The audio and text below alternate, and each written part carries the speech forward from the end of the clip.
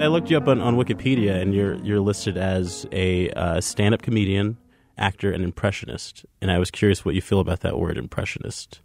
People need words to understand abstract concepts or complex systems of human behavior or natural phenomena. So impressionist is the closest that someone can come to describing what I do. I mean, I don't go out and do an act where I'm like, and what if he was married to so and so? What would that be like? And then I turn around and I don't do that. Yeah. I actually made fun of that on Mark Maron's show of the guy who goes up and the bad so what if George Bush went to a they cast me as a comedian. They cast me as a comedian that Mark Maron hates, named Brian Berkman. Okay, which is Brian Berkman. There's probably a real guy out there, but Brian Berkman to me is the perfect name for like a shitty comedian.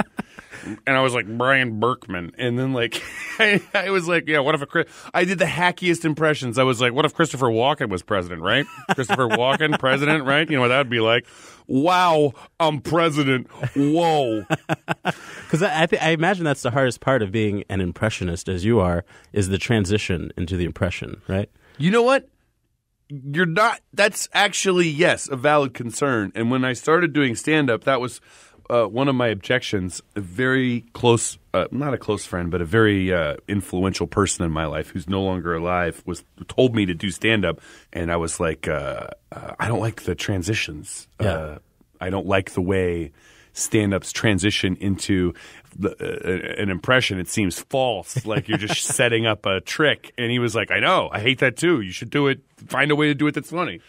So I've just sort of look for ways to weave in what I do. I do like some things on TV, though. I love whenever I get to see Gary Busey anywhere because of his hilariously ridiculous motivational acronyms. Let me explain something to you people right now. I'm not here to distract you little piglets from the dangers that you face. I am here because I believe in rape, reaction against predatory enemies. How many impressions do you say you do in an hour?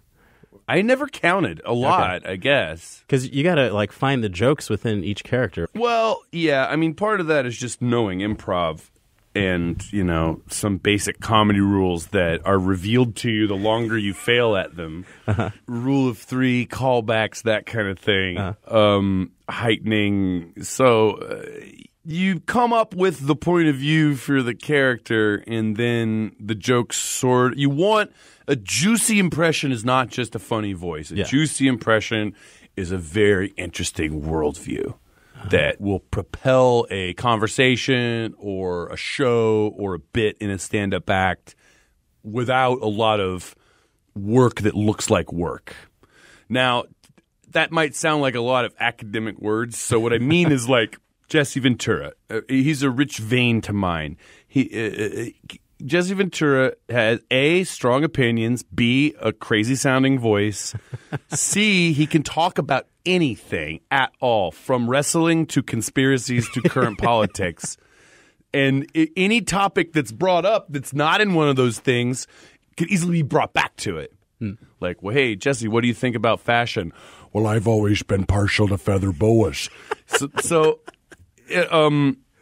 I like feather boas, and I like a good shaved head with a little bit of Ben Franklin in the back. And something really specific. Yeah, and you know that's another thing too is I don't beat myself up about trying to figure out. Like, I learned this from doing George W. Bush. I would take questions from the audience like it was a press conference, and whatever they asked me, I would have a George Bush answer. Like, I think you just asked your own question. And oftentimes the question would be easy. You know, it would be something everybody asks one of 10 general questions.